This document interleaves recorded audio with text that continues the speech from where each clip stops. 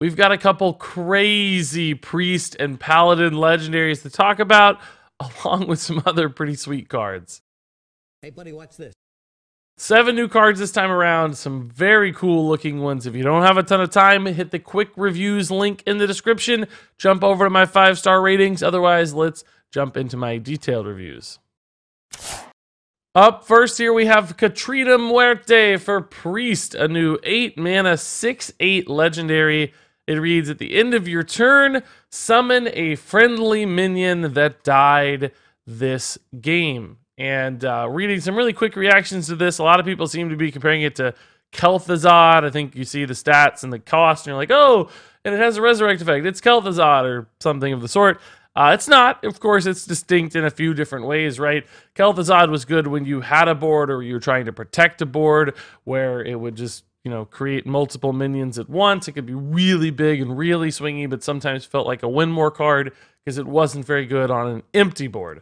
Catrina is actually going the other way, where she's great on an empty board and the other minions on board don't matter as much unless they're perhaps protecting her.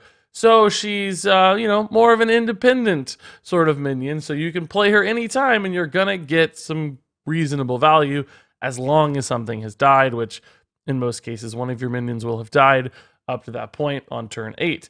So comparisons aside, what does that actually mean, right? Well, I think this card's promising. When I first looked at it, I thought, oh, it's not going to be big enough or impactful enough or swingy enough. But then I started thinking about it, right? Just summoning one minion here can sometimes make this feel like a spiteful summoner style of turn where you get a couple pretty big things on board. Historically, Priest has done like Wall Priest with a taunt or two. Maybe you get a Tar Creeper back from your Catrina Muerte. You might think, well, just a Tar Creeper's not really enough, but I think it would be, honestly. If you were running like Northshire Clerics, maybe you don't feel as good about Catrina Muerte because you're just getting a 1/3 extra. But anything that starts to get into that, 4/4, 5/5 stat line, or maybe is just a really defensive taunt, is going to feel like a really solid card to come off of her, because taunts in particular will help protect Catrina so that she can live and do this another turn. And that's the real upside, right? If she can live for multiple turns, she's going to be summoning a lot of minion value. So I started viewing her more as like a Lich King style card. This just big threat you play on turn 8. If it sticks around for a turn or two, it's just going to generate a lot of stuff. In her case, it actually generates onboard tempo stuff as opposed to resources in hand, which can contribute really nicely to certain game plans. And her stat line is pretty big for an 8-drop too. Like, she's kind of hard to deal with. So I think this card does have some promise. Like, a lot of people think it's crazy. I don't think it's crazy good. Originally, I was thinking like 3-star card. Now I'm maybe bumping myself up to 4, just because she's going to feel like a good value bomb. Drop on the board, hope for the best. You're going to get some immediate impact through some good minion. Maybe it's a giant thing too, right? You might summon something awesome and she feels amazing. And then if she has any upside at all, you're really going to love this sort of card. So she becomes a big threat for your opponent. A lot of different decks can use this to summon all kinds of different things. I don't think she's going to be used as like a combo enabler, so maybe not like Malygos or Velen necessarily, but big value threats like Ysera, big taunts like Mosh'Og Enforcer. I think all of those are possible and make a card like this pretty exciting. Few small deck building restrictions because you maybe don't want to run a ton of small things, otherwise your Catrina gets worse, but I don't think that'll be a big problem for Priest. They can usually get around that pretty easily. So I do actually like this card a lot. I think she's going to be something we see in maybe a couple different versions of Priest, just because her return on investment is immediate and her upside is big. I think that makes her a pretty strong card. So now let's talk about Nozari for Paladin. This card's cool. We got ourselves a new Bronze Dragon, and it's actually combining 2 archetypes for Paladin here, Heal Paladin and Dragon Paladin, getting fused together. 10 mana, 4/12 stat line, battle cry, restore both heroes to full health. So it's that Tree of Life we saw in Druid long ago, but it's attached to a 4/12 dragon body, which, as we know with cards like Dragon Speaker, the new one, this could be a 7/15 or even 10/18 dragon body in no time if you ran it in a dragon deck. Regardless, 4/12 is probably fine. I think a card like this is really cool for both archetypes. High Priest, the call, puts you down to 1 health. You gain a ton of armor. You eventually get to Nozari. He heals your health up. You still have a ton of armor. That offers a lot of defensive potential for something like Nozari. Even if you don't have the armor shenanigans with the call, just healing for a bunch can buy you time. And if you're in a value deck, a control deck, buying that time is how you win games. Not only against aggro, but sometimes against mid-range or even other control decks. Like if you can just outvalue them, the health totals don't matter. So the symmetry here probably isn't important in that style of deck. Now we have seen Paladin in the past is that kind of class that can play control decks and still do a lot of like chip damage. You know, they just run a lot of weapons. The Ashbringer off Tyrion, right? Like True Silver Champions, just minions sticking a time or two, Consecrations hit face. So they have been able to like win games via face pressure. And something like this might counter that goal a little bit, but I don't really think that's a concern. I think you can just build your deck to support a card like this nicely. And because it utilizes two of those different synergies, I think it's a promising card. I guess the biggest question is like, are you going to want to run dragons and heal packages together? I don't know if that makes sense. Maybe he doesn't get like that double utility, but he's good in a dragon deck anyway. It doesn't matter. He's probably good in a heal deck anyway, whether you have other dragons. He works in both different directions. If they happen to come together, that's just a bonus. I don't think it's mandatory for a card like this to work. So I think, just any sort of control or value deck, something like Nozari makes a lot of sense. So this is a card I think we'll absolutely see some play. Next up here, let's move on to the Unseen Saboteur, a new 6-mana, 5/6 neutral minion. Battlecry. Your opponent casts a random spell from their hand, targets chosen randomly. So this is the dirty rat for spells that so many of us have been asking for. I've seen this card design. I think I've made one. I've seen it shown up on custom card competitions and custom card subreddit all the time. This idea of your opponent casting a random spell from hand. I'm glad it's finally going to be in the game. It's a really cool combo disruptor that can be very bad for you or can be very good for you. Because if you look at it as just, generic sort of play, typically you don't want to put your opponent's cards into play for free. That's a really big tempo loss for you. This thing gets fireballed, for instance, and you feel bad because your opponent just got an instant, easy, cheap removal. But if you can pull something awesome out of their hand before they want to do it, then suddenly Unseen Saboteur is worth it. Beyond that, there are cards like buff cards, like Blessing of Kings, for instance. Think about if your opponent doesn't have any minions on board and you play Unseen Saboteur, there's a chance you get to Blessing of Kings your own Unseen Saboteur. So there are some really sneak, directly advantageous plays out of a card like this. I don't know that that's why you'd run it. You'd typically run it to be more disruptive and break up their plans or whatever. But that's cool too. It works as a tech card. Sometimes it just works as a sneaky play. Now, not every deck is going to want to run this. The decks that want to run this are ones that maybe can't otherwise beat some combo deck, or this only gets run at all if there is some spell-based combo deck that exists. So this is not necessarily a card you're going to see every day, but it's very meta-dependent. I think it's important that it exists. Certainly the cost is high, so it's a bit of a sacrifice to run this. You can't just like slot it into any given turn like that 2-mana Dirty Rat play of old. So it's a big commitment. It won't be an easy choice to include in every deck, but occasionally, yeah, absolutely it's going to pop up. And I think it'll feel like an okay play when it does. 5/6 stat line is certainly reasonable enough for 6 mana, so sometimes just playing this will be okay, even if you're not expecting it to do anything significant.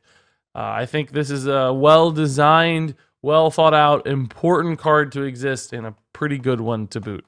So up next here, let's take a look at another disruption card. It's Duel for Paladin. I remember seeing this one at the Blizzard Summit. 5-mana spell, summon a minion from each player's deck. They fight. I think this is a really cool card. It's another one I've actually, seen on a lot of custom card ideas.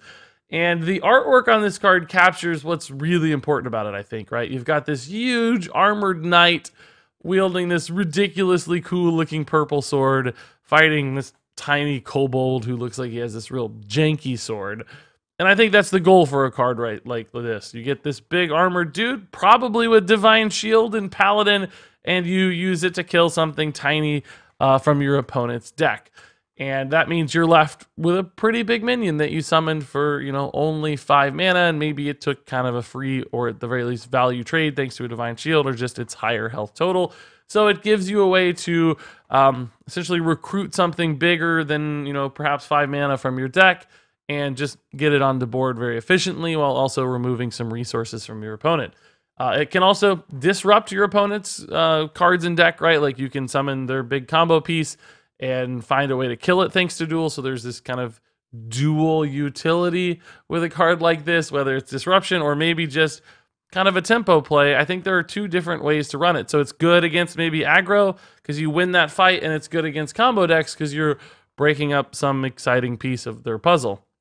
So to me, a card like Duel does have a lot of utility. I think it can work across the board. It's good in those control decks that run big dudes, and certainly Divine Shields, I think, even get more value off of this, which Paladin often has a lot of. It's that Tyrion Forging Dream most of the time. So I like this card a lot. I think it's designed very well, and I think it's quite playable in my opinion too. It does require you to have some deck building restrictions. Maybe you don't want to run a ton of small stuff to make sure that you get your value out of Duel. That's a little bit of a challenge that could hold it back. If anything does, I think it'll be that. But otherwise, to me, this card is a really cool one, and I think a card that can see some play. Up next, let's talk about Shadowy Figure here for Priest, a 2-mana 2/2 Battlecry, transform into a 2/2 copy of a friendly Death Rattle minion. And a lot of people are calling this like a cheaper faceless manipulator that's only for Death Rattles, of course. I guess it is a faceless, that's a fine comparison. And I've seen a lot of positive reactions to this card. I think I'm not as excited about it perhaps as I've seen others. It is true that you can use this to copy some really cool big late game Death Rattle fairly cheaply. That does require a little bit of dependence on other cards, meaning this card is not very self-sufficient, which I think can be problematic. Also, just how impactful are those Death Rattles going to be? I think for me, it's probably best when this card summons a minion, you kind of turn it into its own little egg-style card as opposed to perhaps like a sneakier Death Rattle. People are comparing like Sylvanas Death Rattle or something, or Obsidian Statue Death Rattles. Like those are fine, but the randomness and the delayed aspects probably are a challenge. And when I'm playing like a 2-mana 2/2, I want it to matter with its stat line. Like Faceless Manipulator, right? Like you turn it into the big thing, and it's a big thing, and that's nice. Since this remains a 2/2, if it's like a late game play, I don't know how impactful it's going to be even with a reasonably good Death Rattle. I would rather this, like, you know, be kind of an egg style card in an early to mid game tempo and board driven deck. You hide a 5/5 in it. It's an easy to activate egg. That sort of stuff feels like it fits the style of this a little better, where it's kind of an aggressive card as opposed to some kind of sneaky utility card. I feel like it's not going to work as well in that utility late game control environment. They're probably just going to be cooler and bigger and better things that you're going to want to do, because this card's so situational. You might just be holding on to it for 5 or 10 turns in a control deck, waiting for the right moment to line it up with another Death Rattle card. So I don't know if I see the same vision as everybody else for it. I think it's going to be a little bit harder to work with, a little bit more awkward. Maybe I'm just not seeing the lines. Maybe I'm not seeing how much upside there is in some of these Death Rattles, but maybe you guys can explain it to me. For me, I'm not seeing it just yet. I think it's an okay card. I think it's fine. I just don't think it's going to be dominant by any means. So up next here, let's talk about Marked Shot, a new 4-mana spell for Hunter. It deals 4 damage to a minion, and you discover a spell. So this is like the new Flanking Strike for Hunter, but of course, instead of being board-based, it's more value or resource-based. That's a trend we've seen a lot in Rise of Shadows cards so far. Perhaps that will make this card reasonable. As it stands right now, I think this is going to be a fairly weak option, although Flanking Strike did line up a lot at 3 damage. I don't think 4 damage is enough when you're not getting some kind of more immediate board impact. The 3/3 was a really vital part of Flanking Strike. Without that, I feel like this card could have maybe just done 5 damage to a minion, and it would have felt much, much better. As it stands, I don't know how good it's going to be. Discovering a spell, you know, it's nice, it's good, but not all Hunter spells are lined up along the same sort of axis. Like you get some like face damage spells, you get some like utility spells, some other board removal spells. I don't know that you're always going to get what you need. It might whiff pretty hard, and there are some pretty bad Hunter spells, I think, as well. Often you're going to get a ton of secrets, which I don't know how well those synergize with your Mark Shot, right? So it's going to be one of those cards I think is going to end up being more awkward than anything else. Now, obviously, if there is some really control-based Hunter that maybe can utilize spell damage to increase the value of this to some extent, it needs a lot of resources. This is the sort of card that can do that, along with the twin spell that we saw previously. So it's a possibility, right? Like, it can work. It's not fundamentally terrible. I just think there are probably going to be better alternatives that are more impactful to the board, and that's what Hunter's going to need to hang around if they're running all these sorts of spells. This is kind of cool with Zul'jin, I'll admit, because you get another spell in hand, you're dealing 4 damage to a minion that's maybe going to hit your opponent's stuff if you're playing from behind. All of those are pluses, but it still just doesn't feel fast enough or strong enough to me to be a super competitive card right out of the gate. And then finally, one last card here that I missed last time. Walking Fountain, 8 mana, 4/8 elemental, lifesteal, rush, wind fury. Coolest flavor in the set so far. If you don't know, this is the fountain from Dalaran that has been brought to life as an elemental by Hagatha, which is a really cool storyline told in a single card. And this card's pretty crazy nuts, right? 3 enormously wonderful effects. You get to attack immediately, you get to attack twice, and you get to heal for a ton. So this card's going to like heal 8, potentially clear a couple things simultaneously. That's a really, really big board swing style card. It's like a super Ziliax in a way, right? The challenge for Walking Fountain is going to be that it's much more expensive than Ziliax. It comes way later in the game. If you need an aggro stabilization card, turn 8 might be too late. It could still be a recovery card, a card that helps you maintain your survivability in the late game. So I'm not counting it out by any means. I just think it's not quite as punchy or impactful as Ziliax because of that 3 mana difference. Despite that, a lot of good things going for it still. So a card that will almost certainly see some level of play in a slower Shaman deck someday, just because it is so swingy. It's like the dream swing card. It probably clears 2 minions, restores a ton of health, and probably lingers around for a future turn as well. So it's something your opponent has to really respect and kill. Elemental synergies are there too. It's just good. It's a pile of great stuff, and that makes for a good card usually. So this guy's gonna be played. And that wraps it up for my detailed reviews. Now let's jump into my quick reviews. Catrina Muerte is a 4-star card. Nozari is a 4-star card. Unseen Saboteur is a 3-star card. Duel is a 3-star card. Shadowy Figure is a 3-star card. Marked Shot is a 2-star card. Walking Fountain is a 4-star card. There you go, folks. No 1s or 5s. Go ahead and yell at me all you want. That's fine. I don't care. There haven't been any 1 or 5-star cards in a while. You're just going to have to deal with it. That said, if you have thoughts, comments, any reasons you think I'm just terribly, stupidly wrong and there are 1-star cards, please, I want to hear them. Convince me. Tell me why. I love seeing those sorts of things in the comments. So until then, thank you very much for watching. And until next time, game on.